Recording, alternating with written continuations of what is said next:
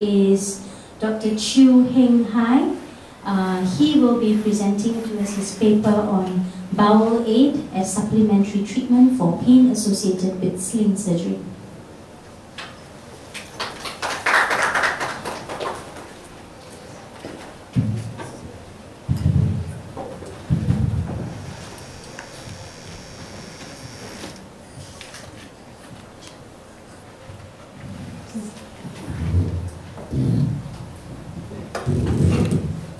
Thank you. My topic today is Bowel Aid as supplementary treatment for pain associated with sling surgery. We have case report. 55 years old woman with para 3 has undergone sling surgery in 2011,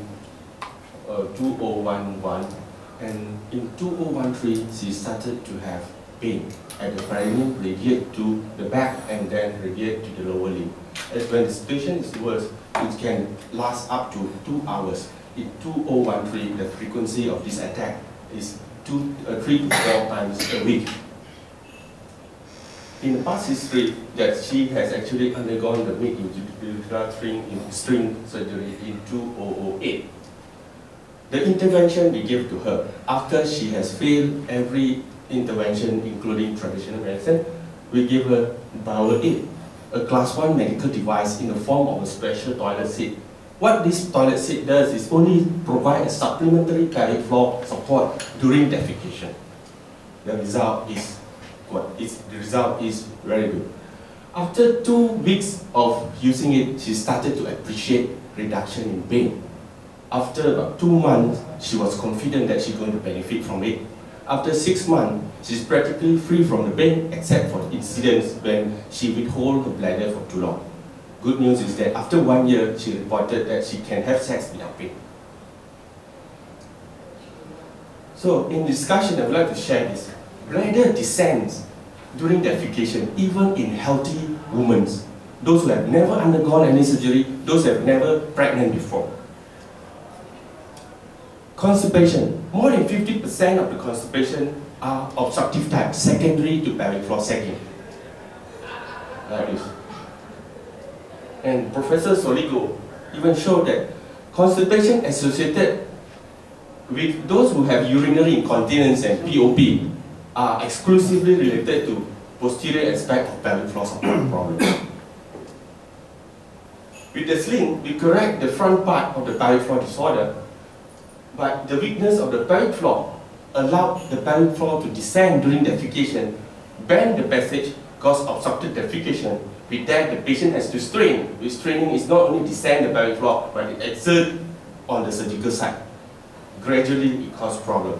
In coronal section, you can see this is the mesh in the ideal position, but with straining, it descends. But initially, it may be reversible, but after that, it gradually migrates.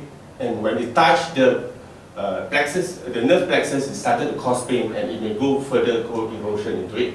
And we know this descent of pelvic floor is the most common cause of constipation. That means by support alone, it helps. In this study, 90% of the women who have constipation, just by support, the constipation improved. So now we produce the support in the form of mechanical support. The support actually protects pelvic floor from harmful effect of repeated pushing, downward push and straining. And both this mechanical and manual bowel aid, the support, has a lot of clinical evidence to support it. Just by having the support, it facilitates defecation, smoothen the passage. So when we apply it on patients with slings after sling surgery, this is what will happen. Defecation can take place without pushing down the pelvic floor. Then it protects the pelvic floor, allow the wound to heal better, allow the scarring to surround it, and lead to the benefit. So I would like to summarize this thing in this very few seconds video.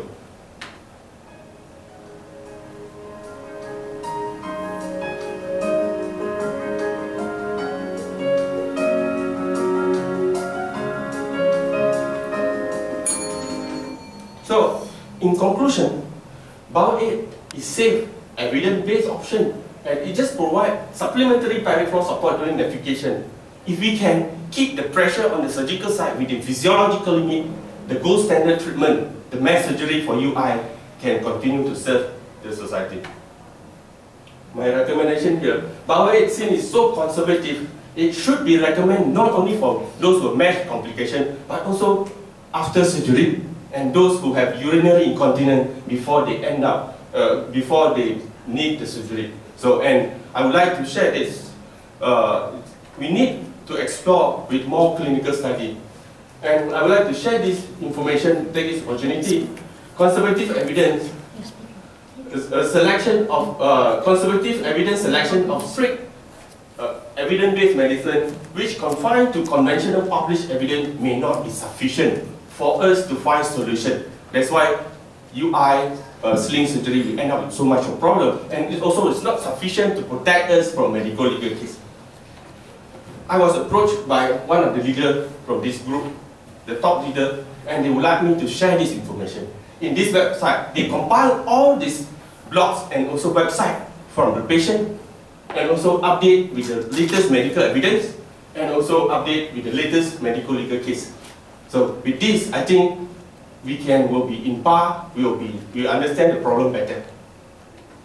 And from what we communicate with them, what I know that what the consumer want is, they want more aggressive evidence searching and conservative in intervention.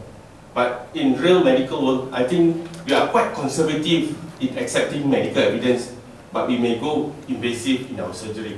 I think we need a reverse one.